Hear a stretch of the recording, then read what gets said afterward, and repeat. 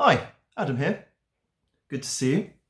Yesterday, I was fortunate enough to be able to attend the REBA Innovation Day. Just realised that show's backwards, so not so helpful. It's their fifth annual conference, and I'll be honest, REBA, the Reward and Employee Benefits Association, interesting thing for me. They've been obviously going for at least 5 years, with this being their fifth conference. And they're one of those organisations that have been creeping into my consciousness. So they've been increasingly pervasive. I was aware of Debbie Donovan, one of the co-founders, from her work previously. And just increasingly, I was seeing great content with them. So when the opportunity came to actually come and join and participate, I was very, very keen to come along. And I made various notes from the day. I saw a few interesting suppliers, and I just wanted to have a little chat with you about those. Conference kicked off with Matthew Taylor. He did the Taylor report for the government a couple of years ago on what good work looks like. And yeah, I mean, a very good speaker, very engaging, and a few interesting bits they put out. I mean, first of all, just, you know, sort of thrown in there, half of the people who are in poverty are actually in work, which for me was one of those things. You're kind of generally aware that working people can be in poverty, but the fact that actually half are, you know, how can we be employing people and they're still in poverty? So as a reward professional, you know, like, okay, is an organisation paying poverty wages? Are we contributing to this? A lot about technology. I mean, the focus, Innovation Day, how is the digital transition, how is technology going to transform work?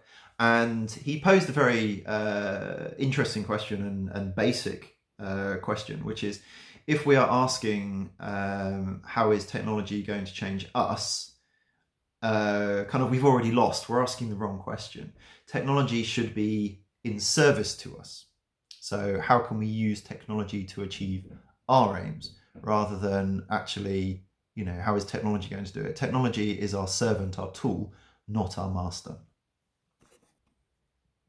And he raised some points from his own research where just actually, when he talks to general people about technology, there's a lot of concern that it will deteriorate the quality of their jobs, that there'll be increased surveillance of them.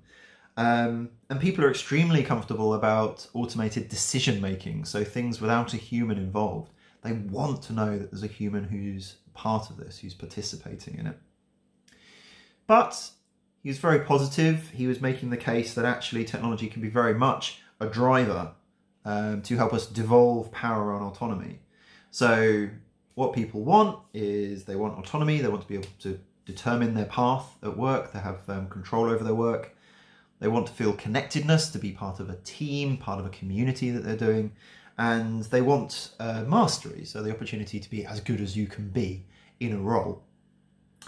And if we look at technology and we are basing our systems and our processes on how we can make sure that these are doing the right things for people given the chance, that they can empower these things and actually bring our people closer together, to free them up from sort of, you know, tight control, to be able to run their positions, to give them trust and power, that actually we can make sure that we are very much keeping the human involved and in the loop.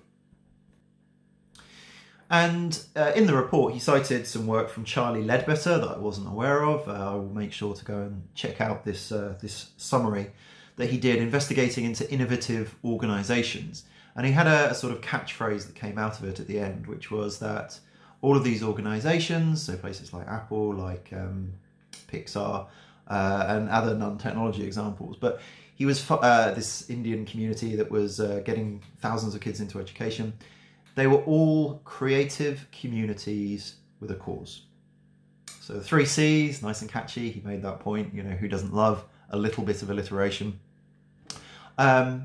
But yeah, creative communities with a cause. So people who are empowered, who are part of a group, and they have a distinct vision. And as if by magic or extremely careful planning by Debbie and the team, followed on, we had Evelyn Doyle from Patagonia. Again, I'll hold my hand up, an organisation I'd not heard of, but very much one founded on a cause. So they are ostensibly a retailer, they are a for-profit organisation, but they are also an activist organisation. So they are built around the principle of doing the least harm to the planet and actually fighting for causes. Just as a very general example, they actually have a bail policy. So if their staff are arrested while protesting for an environmental cause, then the company will assist them and come and help bail them out, which is just immediately a massive connection to cause. So we are here, we are protecting the planet, we are fighting for the planet, we are making sure that everything that we do is to assist. We are encouraging you to be yourself and to fight for these causes if that's what you believe in, and they are backing it up with actions. The organisation pays 1% of its sales as a, I don't have the quite right term, as a green tax, I think, or as a planet tax, sort of reflecting its impact on the world, and they're putting that towards good causes. And it really stood out for me, and it's an example of just another company where you've got these people right from the very top of the organisation who are driving this philosophy, and they are saying, we believe in this and we back it. We back it completely, because this is the type of organisation we want to be. And she said, realistically, they miss out on business. They've turned down sales opportunities with organisations because they don't think that those organisations match up to their own ideals. And really, it was just fantastic to hear directly of this creative community with a cause. And through the other sessions, very much with focus was that actually, something I made a note from later, reward cannot be about simply paying people or about offering a benefits package. The world is very much changing, and people have always wanted to know that they're making a contribution to something. But the thing is, with this increased kind of connected world with technology, it's becoming very obvious if you are part of that kind of organisation. If your organisation is not making a positive impact, if it's not got its social agenda and its community responsibilities, if it's not participating in society and it's not something you can be proud of, then people can tell. So various interesting things. I'm not going to go into everyone that I saw, but a few things. Just Eat made a very important case about belonging. So this is more in kind of like the mental health agenda. But I really like the idea that belonging is feeling that you are in a safe space where you can share both your joys and your woes. So in your family at home, if you have a nice happy family environment, you should be able to come home and say to people, wow, something brilliant happened. Or you should be able to say, oh, today's been really tough. You can open yourself emotionally, and that should be possible at work. I'm not saying that we, all need to be constantly sharing shoulders to cry on, or sort of, sharing everything's within us. But the thing is, if you're going to be your best, you should be able to show your best. You should be able to show what's inside and share your joys and share your woes, and expect to have support for those and enthusiasm, because this is where you belong. This is part of who you are, and you're in a community. You have that connectedness. Touching a little bit there on the wellbeing agenda, and Willis Towers Watson, they were giving some insight from their benefit survey, 4,000 employers around the world, various different sizes, a lot of people covered in it. When they were talking about it, they were making the point that actually well-being as an agenda is starting to kind of take on a bit of a shape. It's not really quite a wishy-washy term that's not so well determined. So, you know, when we're talking about well-being, they were making the case about 4 pillars. So the physical, obviously, you know, health, private medical, that's been all in place for some time. That's the big one that we all know about. They said emotional, but sort of the mental health well-being. Obviously, there used to be employee assistance programs. They're still there, of course. And, you know, we now have mental health first aiders. We have the Time to Change pledge. We have a lot of work where people are, you know, raising the visibility of it and being free to talk about their mental health issues in the work environment. People that have worked with me know that I will be very open about my own struggles. Just trying to participate and say, yes, we can talk about this. They made the point about financial. Again, one that's been sort of, you know, known and sort of tacked on as financial education, but, you know, yeah, people are stressed. You know, go back to half of the people who are in poverty are in work. How can we support people, not just with their pay, but also in terms of trying to help them manage their pay or have access to things if they have unexpected bills or things are tight. They tacked on a 4th one, which I meant to go and try and pin them down on. They were making the point about social well-being. And they said that this one was kind of like the least well-determined out of the bunch. And yeah, they didn't give any particular examples. They had a relatively short span of time. I'm sure they would have gone into more detail if they could.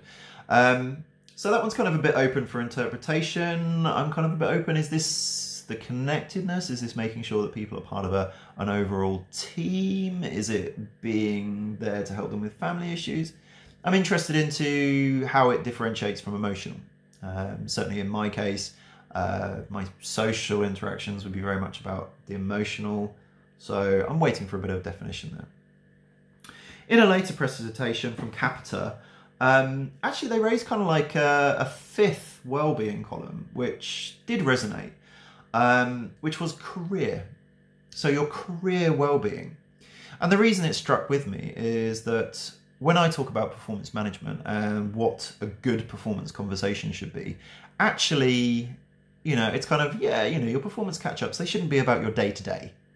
Actually, they should be looking longer term, and they should cover the well-being agenda. You know, you don't have to go into detail, like, you know, tell me exactly how you're feeling or everything, but you should be touching on, and, you know, just as, you know, nothing should be surprising in an end-of-year review. If someone is goes off stress, you shouldn't be shocked that you never saw the signs. And actually in those conversations as well, you want to be talking about career. You want to be talking about developing people. So almost in terms of the agenda of looking after someone's well-being in the workplace, career is right up there, as is physical, emotional, financial, and social, because those all help you be your best in the work environment.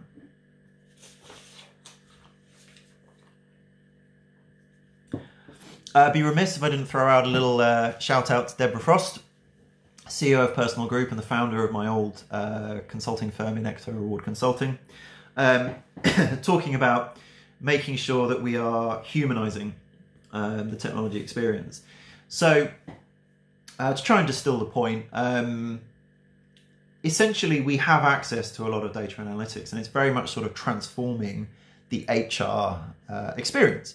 So, you know, go back 5 years and I was with Deborah and we're doing a presentation about analytics and the fact that it can empower an HR organization. Empowers the HR team so that when they go to the executive team or they go out to departments and directors and they talk to people, we have the power to really provide evidence now to sort of say, look, this is what the data shows. And that's great. It's sort of transforming us from, you know, oh, this is what we feel or this is what we believe into, you know, more of a harder data side. So look, this is what we can show. But really, it felt like the warning was, don't take that too far. You know, like we've come from here, we've come to here. Oh, well, let's make sure we stay in the middle somewhat. So don't forget that all of your data is ultimately about human beings, that these are ultimately human stories. And I made a note Remember that human stories are your employees' experience, and think, how do they match up with your company's story or vision?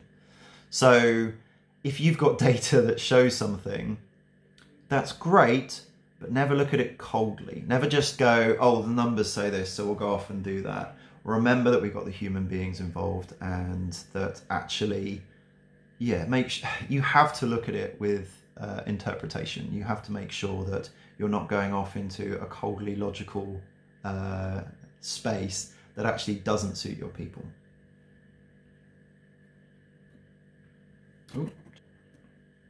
Following Deborah was Capita, who did the most amazing presentation. He said he had 45 minutes of material and 20 minutes. I believe him. But he crammed a huge amount in very legibly, and it was a highly enjoyable session. The core of it was in some ways a distressing message. He was saying that digitization, so a fully optimized digital environment, so that online experience and the good tools, is really kind of already here. Or rather, the view is that it's going to be here in 5 years. But the thing is, if you want to be ready in 5 years, you have to be working on this now. So if you're not doing something in the next 6 to 12 months, like you're not getting underway, you're kind of already behind the curve. And actually seeing all the great providers in the session, hearing about all the things that can be done, and then thinking about various offline, non-digital processes that are in place at places I've worked, that rang a bell. Actually, yes, these tools are there. They're going to become the norm. And if you've got people working in organizations without these tools, then it's, are you going to get left behind by technology? One piece of this which personally resonated is talking about how with technology we avoid loneliness and lack of support. So again, people that work with me know I don't like to work from home. I just sort of mentally need the people around me, or I sort of need that space where I'm working and I feel the people around me. Even if I've got headphones in and I'm sort of internally in my space, I like to know that I've got other colleagues around me. It's sort of part of who I am. And the risk that with technology, sort of increased remote working, or kind of just how we make sure that we don't raise up physical barriers as we break down the technological barriers. So we can bring people together, but actually just make sure that we are keeping people connected. So for an example, if I was working constantly from home, but connected in with a remote team that I see on Skype, but I never talk to, I would not be a child of the future in that environment. So an interesting one, as I say, that resonated with me.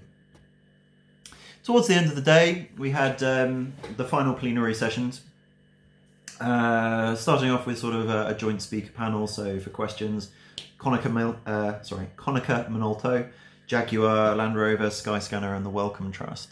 So very interesting just to hear from them and their experiences. Actually very much sort of trying to transform older packages for the established organisations, or grow with the expectations of the younger crowd. And there was a lot about transparency about practices, helping people understand what they do, and also making sure that you're actually meeting the real needs of your people. So making sure you survey them and get feedback. And some of the changes. So an interesting one, Jaguar Land Rover, saying that actually see increasing requests to put parents on private medical insurance. So that concept of sort of how is the family evolving? How is it changing? The concept of the family is changing and evolving in modern times, and how can our benefits change to meet them? Nice little question at the end about engaging with offline employees. Again, my experience is largely office-based, but I've worked with organisations with retail stores, and you have that immediate problem, sort of like, okay, there's a computer, you know, there's a terminal in the store, but it's for everybody. Like anyone can log onto it and sort of access their things, but it's not at the core of what they do. And suddenly your digital messaging, your emails out to people, your things on the intranet are not as accessible. So how do you try and reach those people if they're on a manufacturing line, if they're in the retail stores, if they're out in the field? And one interesting thing with Jaguar Land Rover, just saying that actually for that purpose, they had requested and collected personal email addresses. And they were very clear, you know, look, this is not going to be spammed. This is very much for, you know, key employee messaging. But they'd gathered sort of 95%. And very nice to sort of have those other ways of engaging with people, or having their sort of portal, remote portal for employees that's past the firewall. So it's not single sign-on, which makes things a little bit more awkward for some people, like a couple of extra steps, but at the same time means that remote workers can access it anywhere. So they don't have to be restricted to a company account, so it's more accessible and more engaging as a result for people who are offline. Final speaker of the day was Leo Johnson.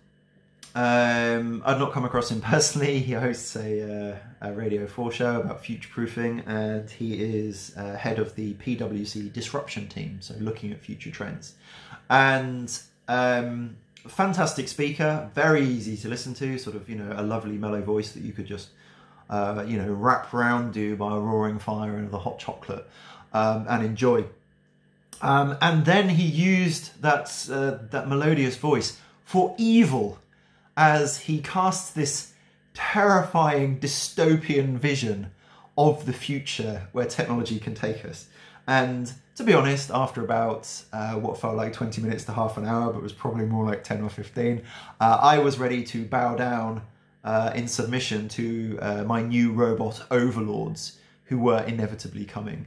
So very much painting the picture of kind of the dangerous and genuinely quite frightening places that technology can take us.